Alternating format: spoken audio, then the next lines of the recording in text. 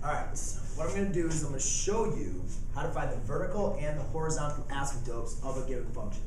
So the first thing we want to do is when we're finding our vertical asymptote, our vertical asymptote is going to tell us pretty much what values of our function are not going to cross on the x-axis. So what it's very similar to is actually finding the domain.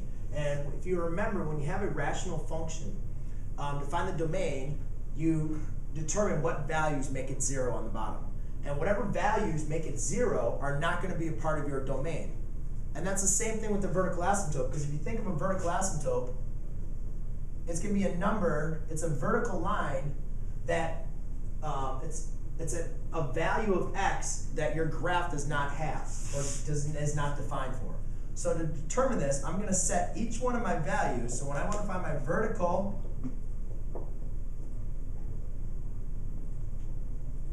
asymptote, what I'm going to do is I'm going to set the bottom equal to 0 for each problem.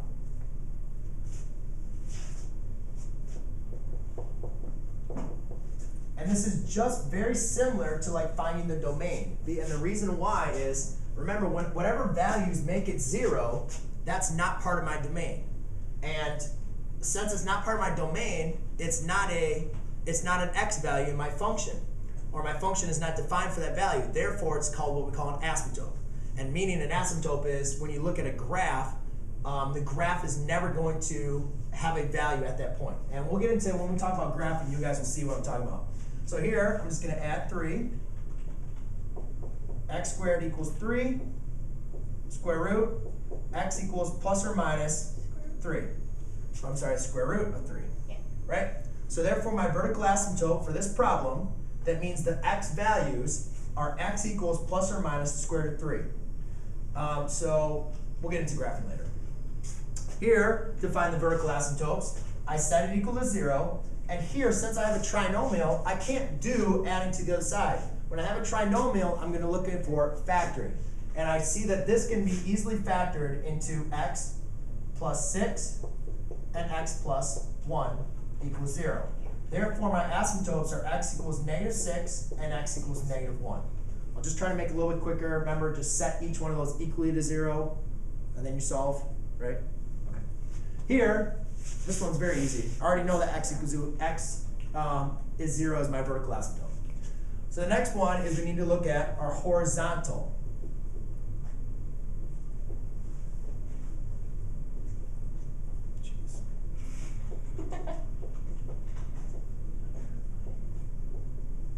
It's very hard to write with a pen like this, or at least upside down. So when you want to find your horizontal asymptote, what we need to do is we're going to look at, there's two things. We need to look at our leading coefficient. So we need to compare our leading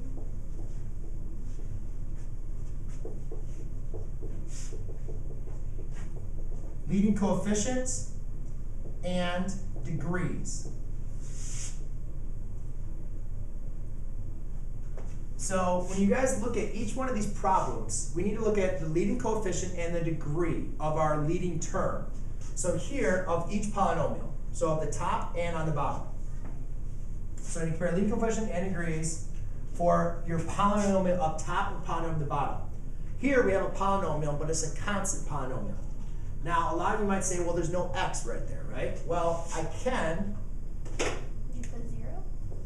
can put x to the 0 power, because any number anything raised to the 0 power equals 1, right? 1 times 3 would be 3. So then the next thing I want to do is I want to compare my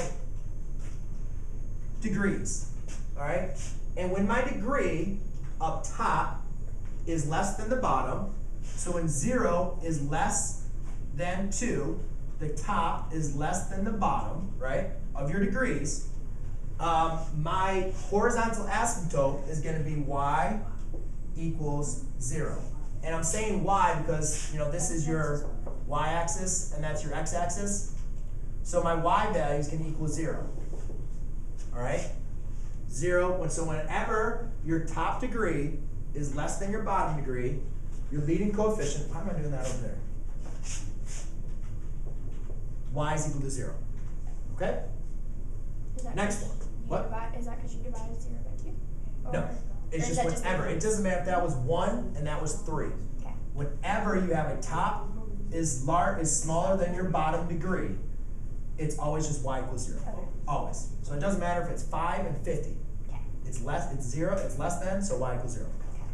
Now, when you have that equal, okay, what you do is you take the number in front, which there's no number in front of here, right? So we write 1. You take the number in front and you divide them. So whenever they're equal, so when you say like the top is equal to the bottom, what we do is we take our coefficients and we divide them. So we say y equals 1 over 1, which is 1 in this case. Does that make sense? So whenever they're equal, so if this was like a 3/4, then it'd be 3/4, right? So just always divide the coefficients. And then now when we can put a 1 there. Whenever we have the top is larger than the bottom, so you can say the top is larger than the bottom, there is no horizontal asymptote. No horizontal asymptote. And that means there's going to be a slant, which we'll show in another video. But if you guys can just remember, whenever the top degree is smaller than the bottom degree of your leading term, then your horizontal asymptote y equals 0. When they're equal, you take the two coefficients and you divide them.